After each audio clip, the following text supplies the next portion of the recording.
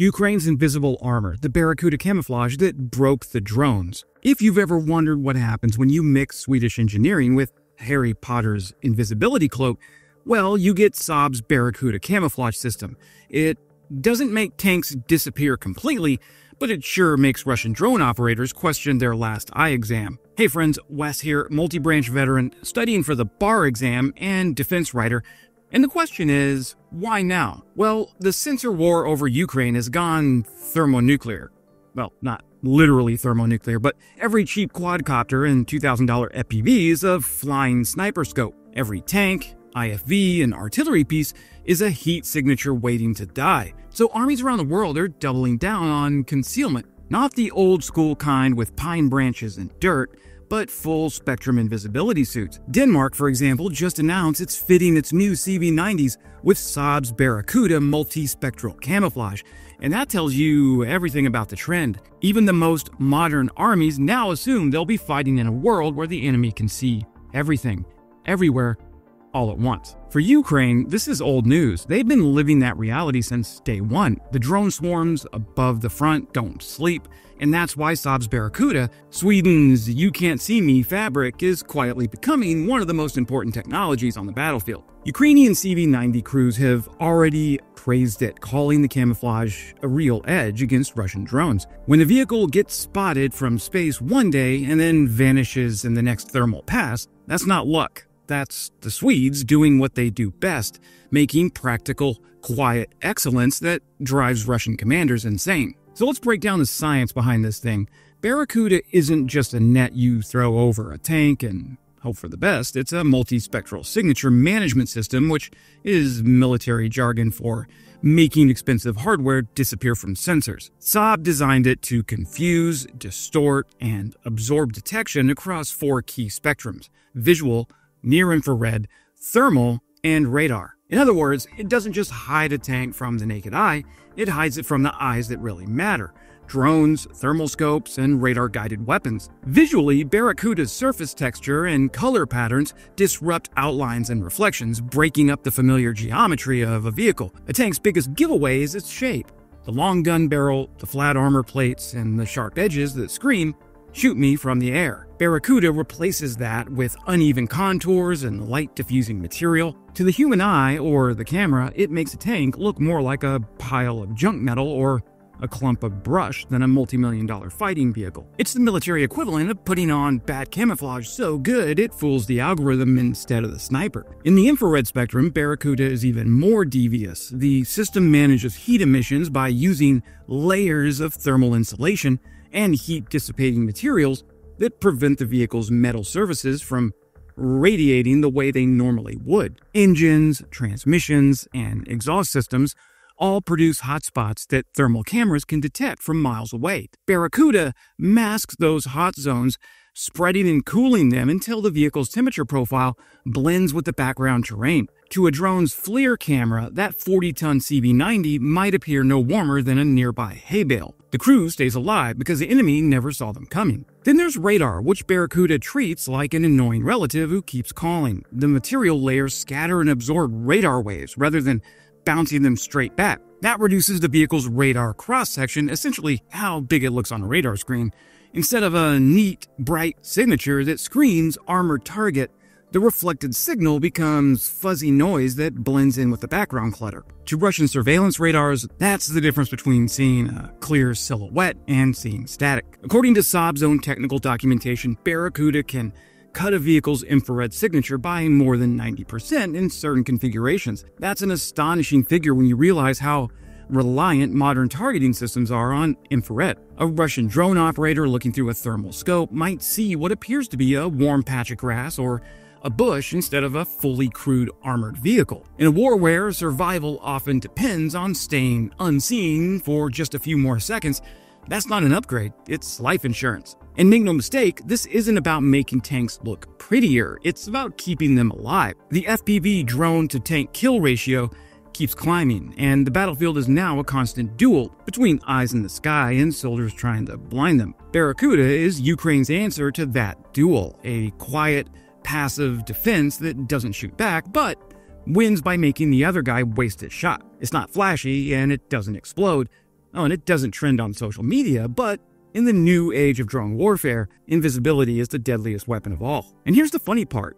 The better Barracuda works, the less we see of it. There's an OPSEC gap with this technology. If you're hoping for glossy, close-up battlefield photos of a Barracuda-wrapped CV90 basking in the Ukrainian sun, you're out of luck. If it's doing its job, it won't stand out. So the absence of flashy new photos doesn't mean it's gone.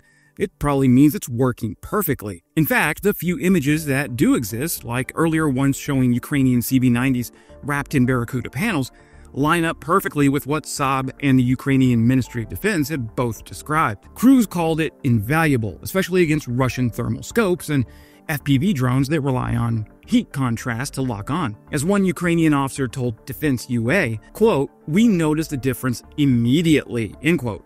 When a crew that's been hunted daily by Orlons and Lancets tells you something helps them survive, that's all the confirmation you need. So yes, there's no breaking photo of a Barracuda today, but that's the point. The quietest tech is often the most effective. Now, for my eagle-eyed viewers who spend way too much time pausing drone footage at 4K resolution like I do, here's your Barracuda spotting guide. You're looking for a distinct 3D leaf texture. It looks like layered scales or folded fabric rather than flat paint.